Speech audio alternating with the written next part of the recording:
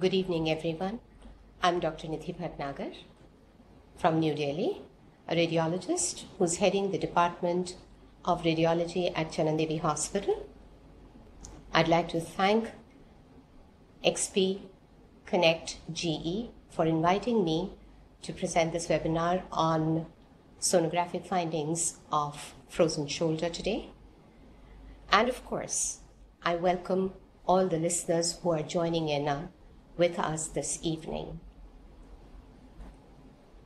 We will be now proceeding on to the actual webinar on frozen shoulder and its sonographic findings.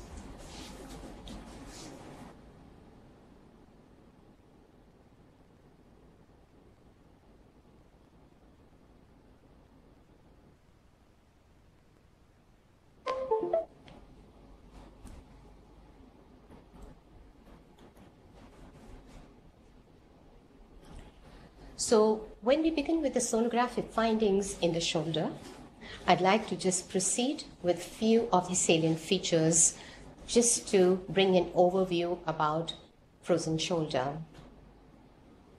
I begin with a bit of history about the popular term frozen shoulder. Duplay in 1872 called the condition as scapulohumeral periarthritis. And in 1934, it was Codman who for the first time coined the term frozen shoulder. It was then in 1945, Neviaza who coined the term adhesive capsulitis, and so began the entire disease pattern and its recognition. Difficult to define, difficult to treat, and difficult to explain from the point of view of pathology. This Codman's assertion is really a fact today because of a variable nomenclature to this disease, an inconsistent overlap of the disease staging, and multiple kinds of treatments. So to define adhesive capsulitis, we go on to say that it's a condition of uncertain etiology which is characterized by varying degrees of pain and significant restriction of both active and passive shoulder motion that occurs in the absence of any known intrinsic shoulder disorder. There is a persistent disagreement about whether the underlying pathology of adhesive capsulitis is inflammatory, fibrosing condition, or algoneurodystrophic process.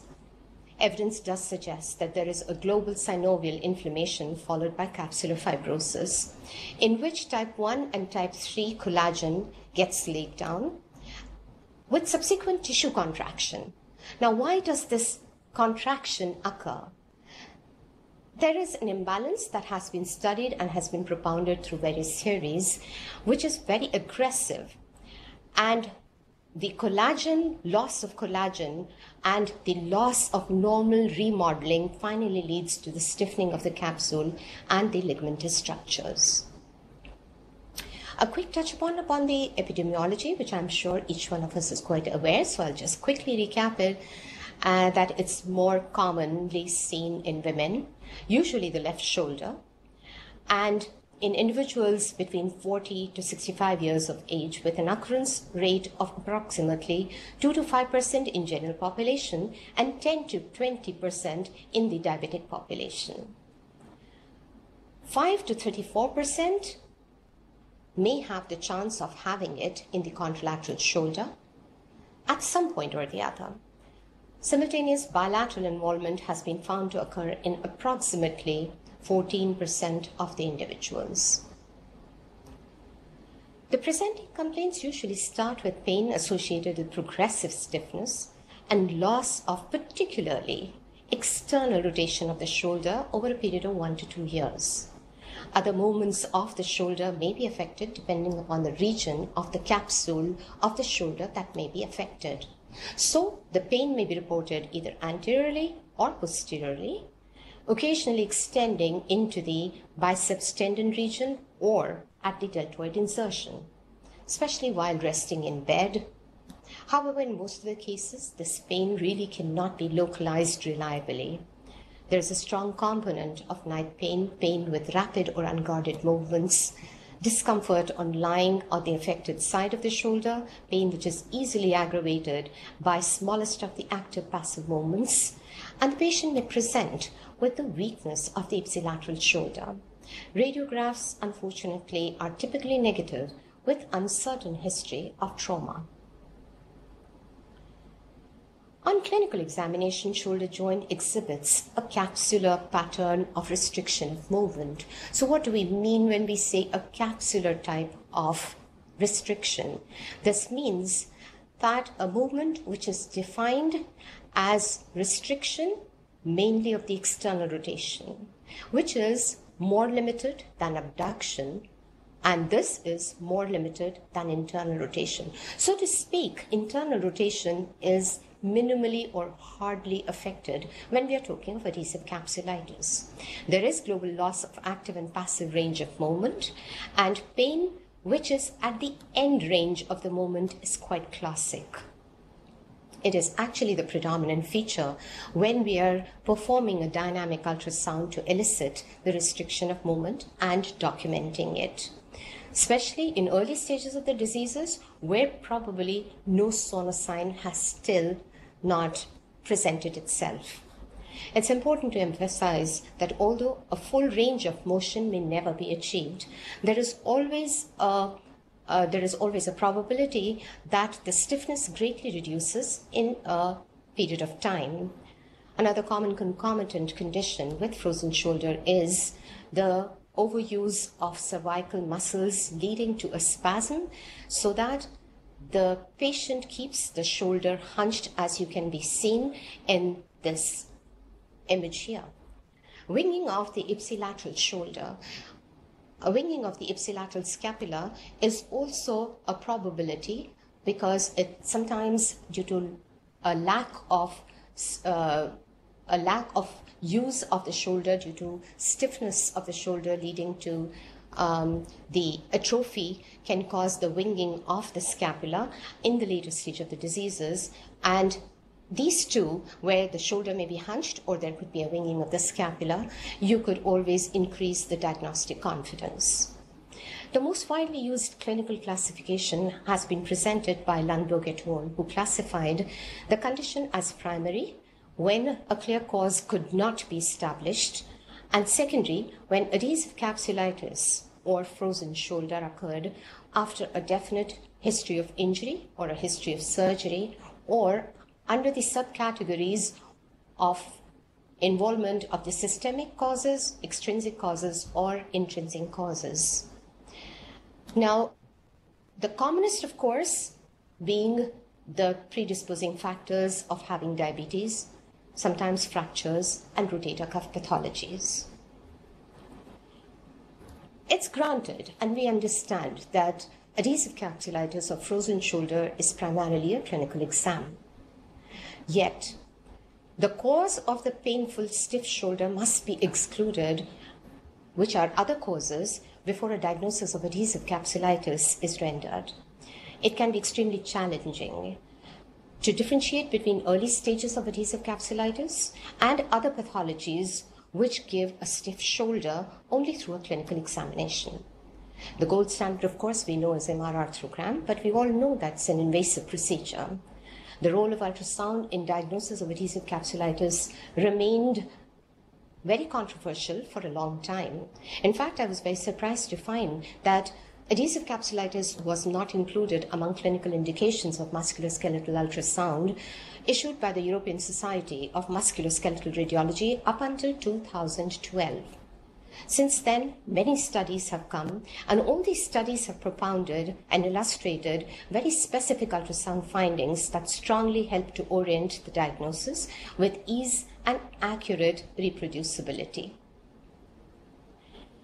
Literature reports that adhesive capsulitis progresses through 3 overlapping clinical phases: freezing, also called as acute or painful phase, adhesive, frozen, or stiffening phase, and last but not the least, of course, resolution or thawing phase. Now, as you can see from the slide here, how varied and wide the time distributions can be, which have got a great overlap between weeks, months, and to years as well. Ultrasound can help differentiate between the three phases, as well as identify any other underlying cause, such as fracture or rotator cuff tears, tendinosis, impingements, or subacromial subdeltoid bursitis. For those of us who have joined as practicing musculoskeletal radiologists, do please bear with us for these initial introductory slides. So we have a quick run of the ultrasound protocols for the benefit of all who are perhaps joining us for as beginners. Patient sits facing the radiologist. Do apologize for the wrong spelling here. Patient sits facing the radiologist, and if the patient is frail, much in pain, he may lie supine with the affected shoulder closer to the operator. We combine the static grayscale imaging, dynamic scan, color Doppler imaging, and elastography where one feels the need there could be. High frequency, of course, linear probes from 5 to 12, 7 to 15 megahertz, as may be attached with the ultrasound units that the operator may be having. Warm gel if possible, looking at the temperatures today. And of course, the asymptomatic shoulder should always be uncovered for the comparative analysis. Previous investigations for the perusal, if are available, do always help. The MSK settings on the machines so that the preset of the MSK is used with depth, focus, and gain as per the body habitus. And shoulder is used in neutral position, is put in the neutral position, palm is supinated, and elbow is flexed at 90 degrees. The scanning planes are usual as we do them for the ultrasound of a normal shoulder.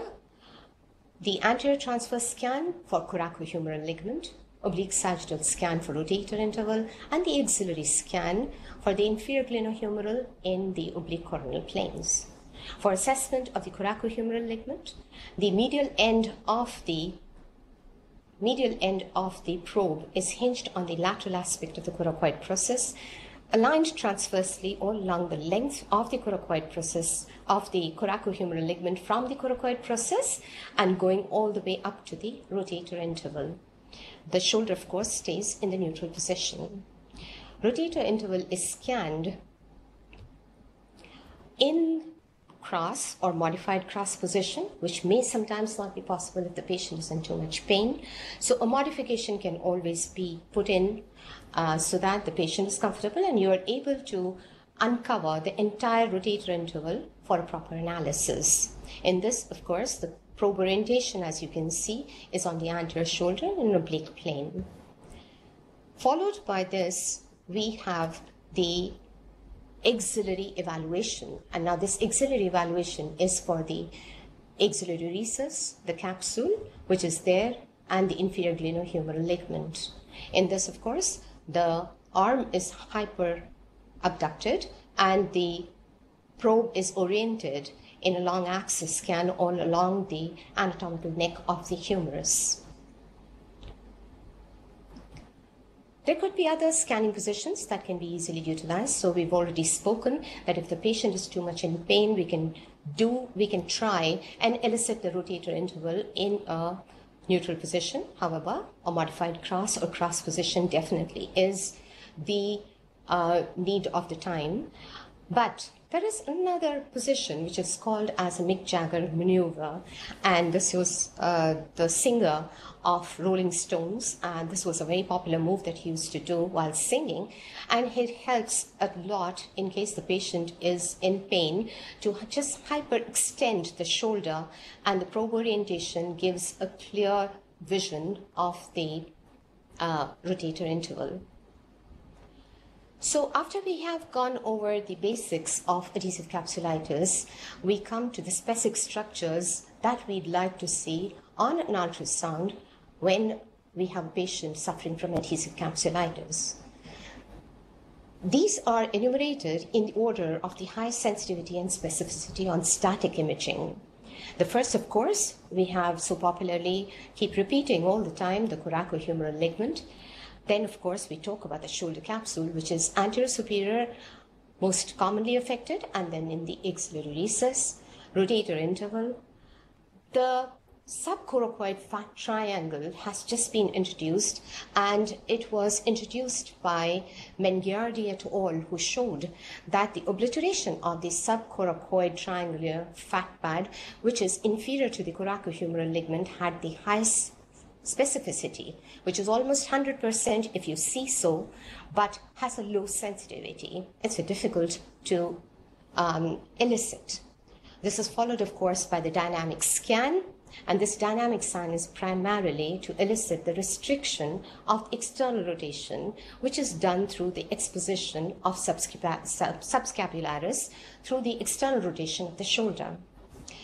So now I would definitely like to draw your attention to these illustrations, since they will guide you as a roadmap to understanding of the structures that are involved in the pathological process of adhesive capsulitis. The first image is the anterior superior view, where you can well visualize the tendon of the subscapularis and the tendon of the supraspinatus, with in the intervening the long head of the biceps tendon, which pierces the capsule and then enters into the intertubercular groove. More important today is when we are concentrating on the coracohumeral ligament, which is the first stabilizer, of course, of the long head of the bicipital tendon, and it's a fibrous structure which extends from the coracoid process all the way laterally and downwards to take its insertion and blends with the supraspinatus and subscapularis tendon, and blends, of course, to take its insertion in the greater and the lesser tuberosities. The short axis scan of this diagram is even more important, because it actually brings home the point how important this area of the rotator interval is. The green is, of course, the coracohumeral ligament, which we have talked about, and forms the roof of the rotator interval. Underneath, of course, it is the short head of the short axis of the bicipital tendon, the long head of the bicipital tendon, the superior glenohumeral ligament flanked by the leading edges of supraspinatus fibers, as well as that of subscapularis. Now, if you have observed that there is a part of the capsule which is the anterior superior capsule and has a free edge, which is most commonly involved in adhesive capsulitis, hence the entire inflammation encompasses the rotator interval. The other structure, of course, is in the axillary recess, or along the inferior capsule, and this is a redundant part of the capsule which helps to provide a great mobility to the shoulder joint at the expense, of course, the stability. Now, the inferior glenohumeral ligament also gets involved in the adhesive capsulitis, leading to the capsular contraction of the capsule that is present in the axillary recess, and this entire image would give you an overview when we start doing the ultrasound. So moving on to the coracohumeral ligament, which is, of course, the force. May the force be with you. And if you are able to interpret the coracohumeral ligament on an ultrasound in adhesive capsulitis, that's the point where a good diagnosis can be provided to the clinician. We have already discussed how the capsule is covered by a part of the triangular strong fibrous structure which extends from the coracoid process up to the tuberosities. It also gives the strength to the superior part of the shoulder by stabilizing it. Runs, of course, obliquely downwards and laterally from the coracoid process and blends with the supraspinatus and the capsule. Now, this has got two bands, the anterior and the posterior band, which cannot be very clearly discerned either on the ultrasound.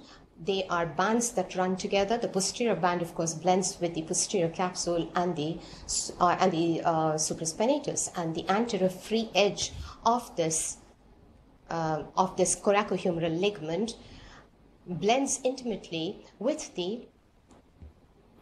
Excuse me, I think I've lost the pointer here. It blends with the subscapularis, and the free edge overhangs and gives the stability to the bicipital tendon. On the sono image that is there, it is a long axis scan starting from the coracoid process going on to the bicipital onto the short axis of the bicipital tendon. You have the rotator interval right here, and if you can just stretch your imagination, you'll be able to see a nice thin hypoechoic band extending all the way, going over the shoulder and blending with the rotator interval just superior to the bicipital tendon.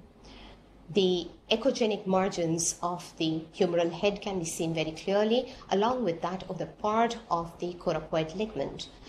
The subcoracoid fat triangle that we were talking about would lie somewhere here in the subcoracoid region, or just underneath the coracohumeral ligament, and we'll be able to see in subsequent images. The illustration that you can see in the top image, in the top of the slide here, shows the coracohumeral ligament in much more clarity, which is also forming the biceps pulley.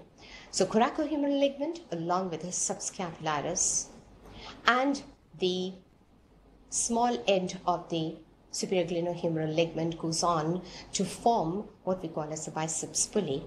It drapes anteriorly and superiorly over the supraspinatus and blends with the capsule underneath. So in the image that you can see, the sono image, which is a parallel of the diagrammatic representation here, you can very well visualize that there is a coracohumeral ligament which on eyeballing looks definitely thickened and has a thickening which was actually measured to 3.9 millimeters, just the upper limit, where we have the cutoff at 4 millimeters in neutral position. And when you do an external rotation, this is still under observation of about 0.7 millimeters. Just sharing the cine clip, which is interrogating the coracohumeral ligament in external as well as internal rotations, and showing the physiological changes of the thickness of the coracohumeral ligament, but with no limitation of movement, as you can well see. The triangular fat pad in this,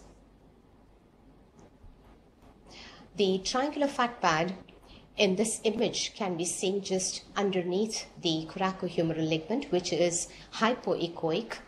Right here, the hypoechoic, extending all the way from the coracoid process and going over the shoulder, blending with the rotator interval, where you can see the landmark, of course, is the short axis of the bicipital tendon.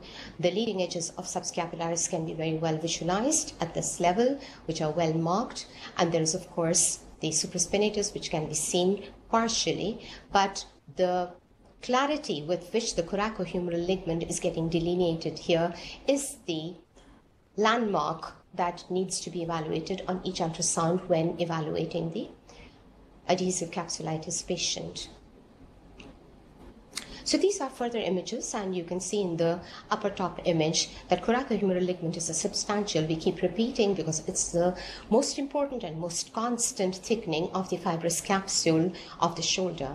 It is somewhat a trapezoidal shaped structure, which again extends from coracoid up to the rotator interval and joins the capsule and inserts on the both ends of the tuberosity. So you can see on the lesser tuberosity where it takes the free edge goes on to the lesser tuberosity to a little extent, and the posterior blends with the supraspinatus, the posterior band, and with the capsule underneath. The short axis, of course, of the long head of the biceps becomes the landmark for us to see that the rotator interval is right into the vision.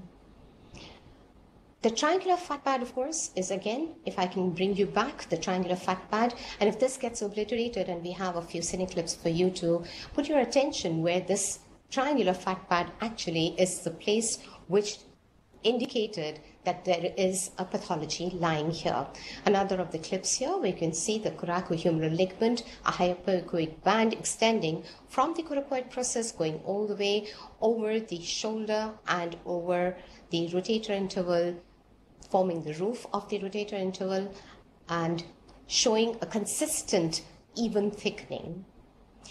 This is just an illustration that I just wanted to mark, which needs to be interpreted and needs to be kept in mind when we go to the subsequent slides. This part of which you see, the peach-colored structure, is a redundant and a loosely formed capsule, and the blue band that you see is the coracohumeral ligament, and you can well appreciate that's of even thickness, quite long, going from the coracoid process up to the level where it takes its insertion. In comparison to what happens in adhesive capsulitis, the entire capsule is contracted. There is a significant loss of volume. Not only there is a significant loss of volume, there is a scarring of the underlying tissue, which would definitely lead to the reduced movement. But more importantly, what you see here is a thick band, which is shortened band of the coracohumeral ligament. So the shortening as well as the thickening are important parameters whilst evaluating coracohumeral ligament. This is, of course, an asymptomatic shoulder with a symptomatic shoulder, so I would really like to keep them in your mind of what we saw. For the asymptomatic shoulder, this was the right shoulder, and you can see that subscapularis in the external rotation has moved all the way outwards. Coracohumeral ligament is stretching out beautifully from the coracoid process, as you can see here, going all the way up to the rotator interval externally, and that is, of course, the coracohumeral ligament, the triangular fat pad coracoid process. Absolutely nothing to indicate that we may be having a pathology sitting here. Whilst coming back in the internal rotation, a free movement, no restriction at all, and no thickening. Versus when we see for an affected shoulder with adhesive capsulitis.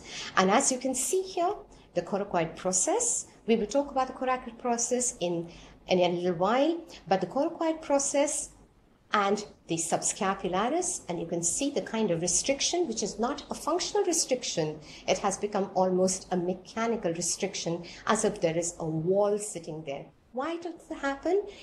When you compare the coracohumeral ligament from the asymptomatic side, what you see here is a thickened coracohumeral ligament.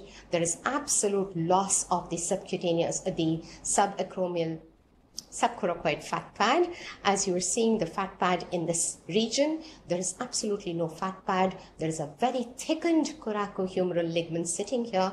And moreover, what needs to be paid attention to is how short the coracohumeral ligament has become as compared to the normal one. Normal one, if I'm just going to run it again, you can see the extent or the length of the elasticity with which the coracohumeral ligament goes externally as compared to here, where there's just very shortened, a short, thick coracohumeral ligament, loss of the subcoracoid fat pad, thickened coracohumeral ligament at the attachment of the coracoid process. And not only that, you could see that there is an irregularity of the coracoid process, which is showing that there had to be probably an injury or a tear sitting in the... So this actually falls into the post-thawing chronic adhesive capsulitis stage. If only rotator interval would not have reacted to the inflammation of the capsule, we would still probably have shoulders that are not too bad as the one that we've just seen in the cine clip. So the rotator interval, how do we define it? It's a very simple definition. It is an anatomic space which is bounded by subscapularis, supraspinatus, coracoid, and superiorly the coracohumeral ligament. So we have the space which has also contents of superior glenohumeral ligament. So we have subscapularis and the superior glenohumeral ligament. Supraspinatus leading edge, these are the anterior fibers of the supraspinatus and the superior fibers of subscapularis, which are covered at the roof by the coracohumeral ligament, which is nice and thin, well defined. The rotator interval space is extremely well defined here. And if I bring you to the arc that is seen in the diagrammatic illustration here, it is at this level where we have reproduced the sonar image. The oval region that we have just seen in this diagram or an illustration remains actually the hallmark where all the cases of frozen shoulder or adhesive capsulitis should be really brought to attention. The probe orientation is seen in the red band for your attention. So what happens at rotator interval? There are two things primarily that we want to see at rotator interval. The one, of course, is the coracohumeral ligament. We've already discussed that in great detail, which forms the roof and blends very easily with the supraspinatus tendon on one side and the subscapularis and blending with the capsule. The second, of course, change that comes with adhesive capsulitis or frozen shoulder is post-inflammation, there is a hypoechoic proliferation or synovial proliferation, which goes on to become scar tissue at a later time. And this develops at the level of the rotator interval, or other proportions or other regions which are involving the capsule.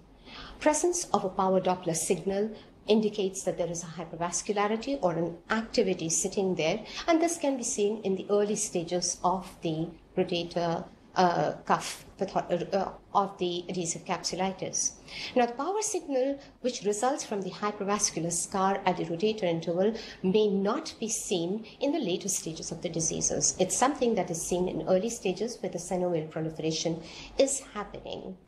And it is there from the freezing to partly frozen stages of adhesive capsulitis.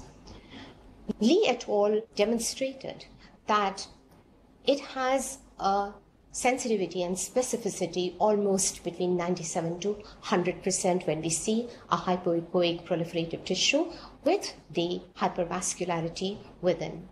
Additionally, of course, we see for the coracohumeral ligament where we say that if there is a thickening which is greater than 4 millimeters, we are really talking about 60% sensitivity and 95% specificity for underlying adhesive capsulitis.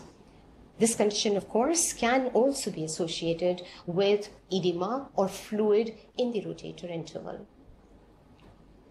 Now, when we are talking of the soft tissue proliferation, what exactly do we mean by the region of rotator interval where you see you see the synovial proliferation? When we are talking of that, this is a normal scan, and I'll just walk you through with the structures that need to be addressed for the frozen shoulder evaluation. What we, of course, see here is the supraspinatus. On one side, of course, will be the coracoid process with subscapularis, the superior glenohumeral ligament, the cortical surface of the humeral head, short axis of the long head of the bicipital tendon, which is present in the rotator interval. Over and above that, you can very clearly see the coracohumeral ligament right here, thin, well-defined, distinct, and so are the borders of the bicipital tendon. Versus when we have a pathology, and this is a pathology where you can see a very nice term had been introduced to describe the region in which we see for the synovial proliferation or the formation of the hypertrophic scar. What we see here is the bicipital tendon, short axis, great, and this hypoechoic tissue, which is present between the tendon sheath interface. Now, this was a terminology which helped delineate and document what region are we exactly talking about. So when we are talking of tendon sheath interface, we are talking of tendon sheath of the bicipital tendon, and we are talking of the tendon, the leading edge of the subscapularis here and the supraspinatus here, and surrounding that would be the synovial proliferation or the hypoechoic tissue that you see, sometimes with vascularity, here no vascularity, so we are really talking about just a scar tissue which is probably in the frozen or the thawing phase, and of course leading to the restriction of the movement at the level of the when we are wanting to see for the external rotation.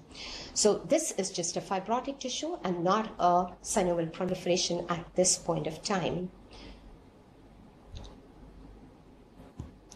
So when we are talking of soft tissue proliferation, and we have just seen a case where there was a scar tissue formed but no vascularity. Here was a case where we found that in the evolving stages of adhesive capsulitis, maybe from freezing to frozen state, we did a grayscale imaging and we found that there was a synovial proliferation in the rotator interval between the tendon sheath interval.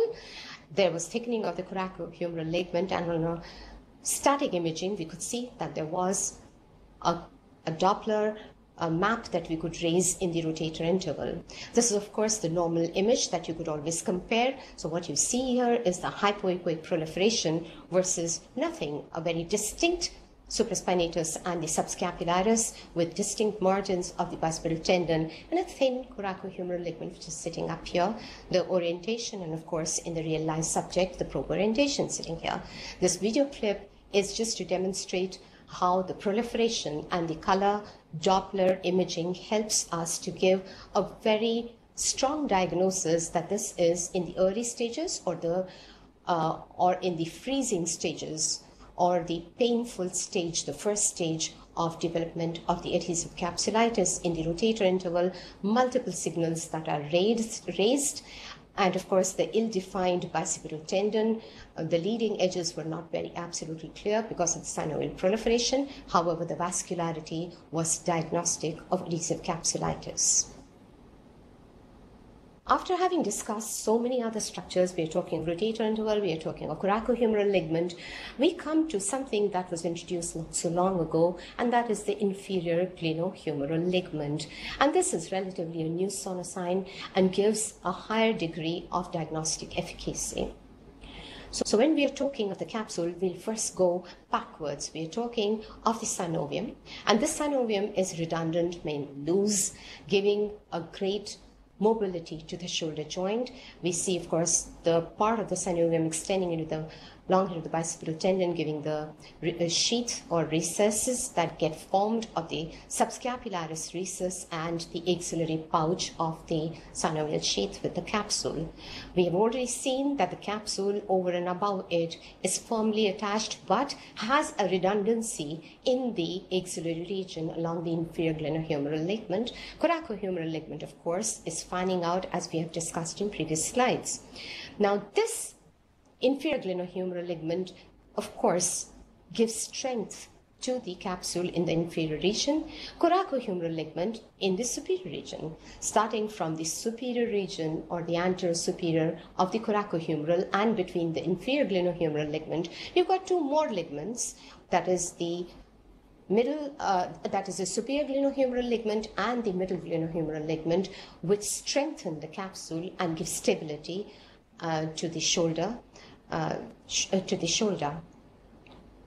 Moving from here, I've just introduced these two slides just to bring about an overview of the pathology, and we can see that this is a conventional arthrogram versus the MR arthrogram.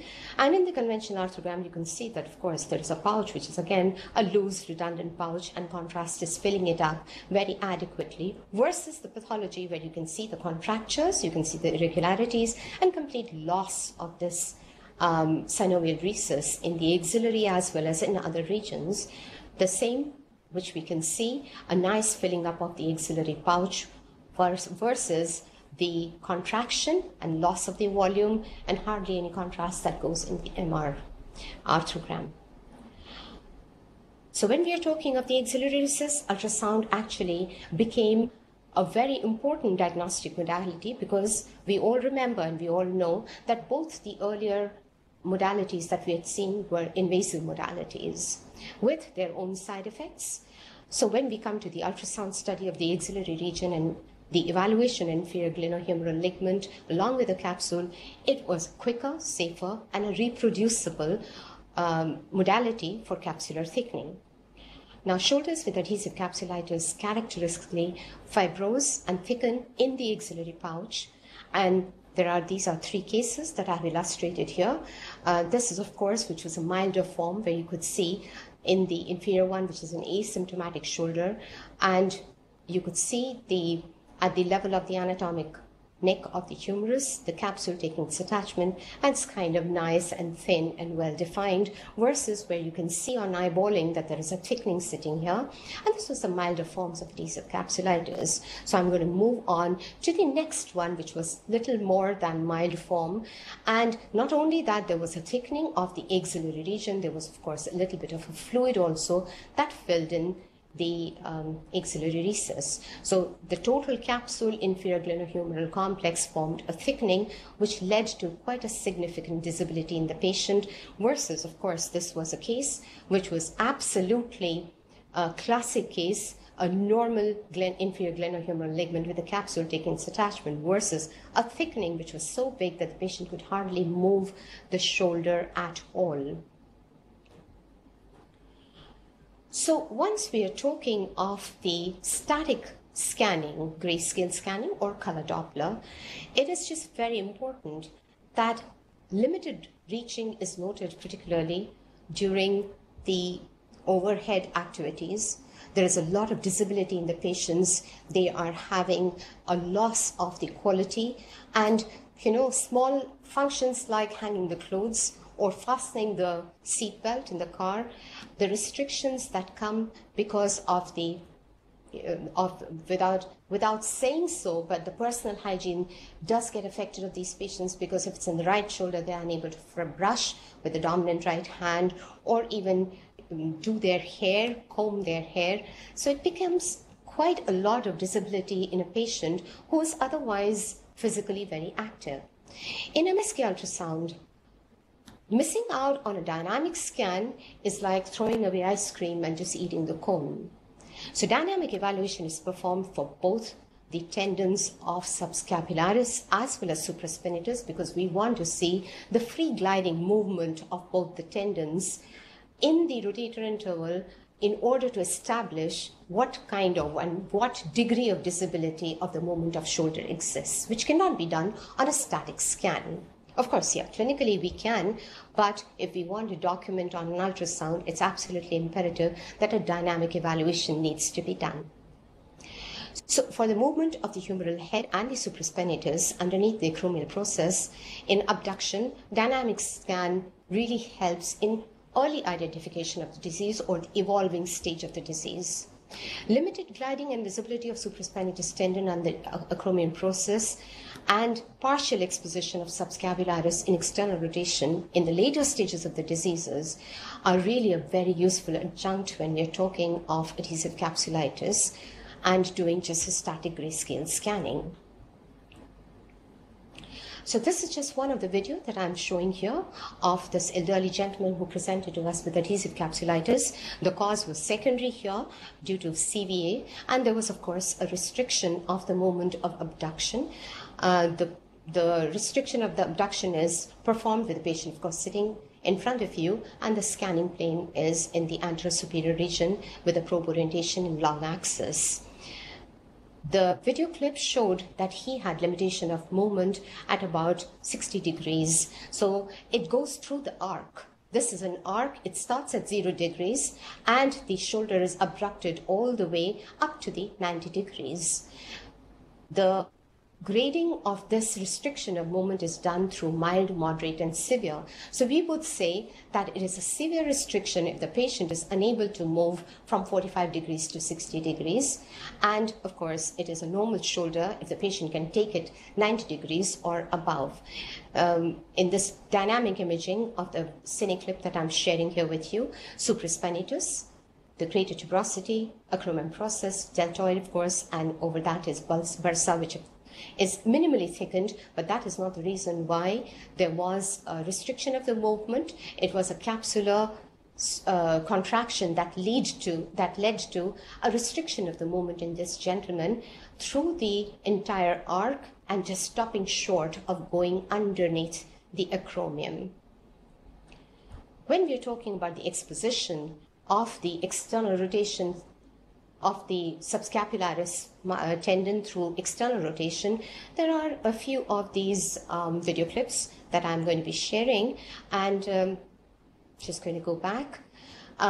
This is a video clip that we took where the external and internal rotation is performed when the elbow is just put flush against the body and taking it through the arc from internal to external rotation.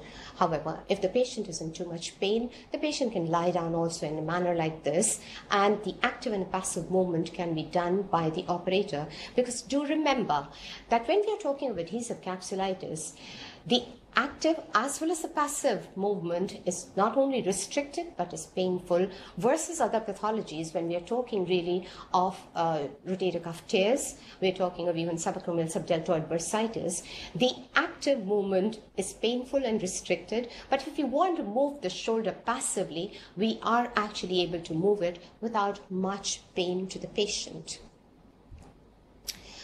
So this was a great technique. I'm just going to stop this video for a little while.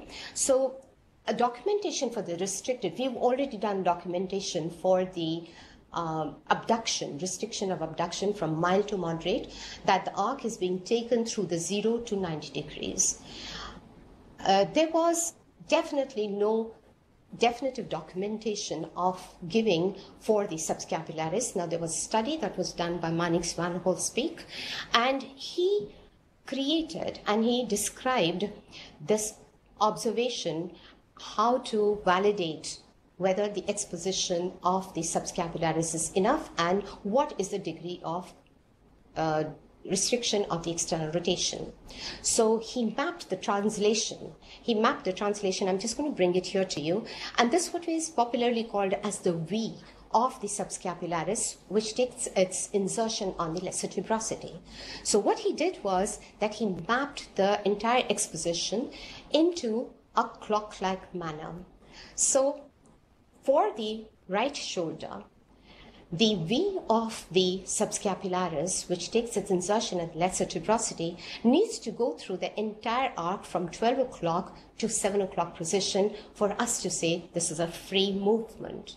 In a similar manner, on the left side, it needs to go from 12 o'clock to 3 o'clock position or beyond for us to say that this is a normal exposition of the subscapularis. So we're just going to go first from the asymptomatic side. This is the right shoulder with asymptomatic side. And as we start from the 12 o'clock position, you can see how the V of the subscapularis is going way beyond from 9 o'clock to 7 o'clock. It's a free movement with a free exposition of the entire subscapularis, including up to the musculotendinous junction. And you can also see that the stretch of the coracohumeral ligament is absolutely fantastic, going all the way from the coracoid process up to the rotator interval.